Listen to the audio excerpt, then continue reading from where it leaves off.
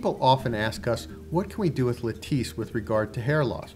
Well, as many of you already know, Latisse is made by Allergan, and Latisse is used for eyelash restoration. So what it is, it thickens and regrows some of the existing hairs in the eyelashes. Some doctors are using it for eyebrows, and other people have thought, hey, maybe this can regrow my hair on my scalp. We've used it successfully, actually, to help thicken eyebrows, and particularly after eyebrow transplants. People that have eyebrow loss is extremely common, actually much more common than most people would think. Well, naturally, the next question is, can I pour it on my head and will it regrow my hair? There are currently trials that are being completed now, clinical trials, to see and gauge the results with this product.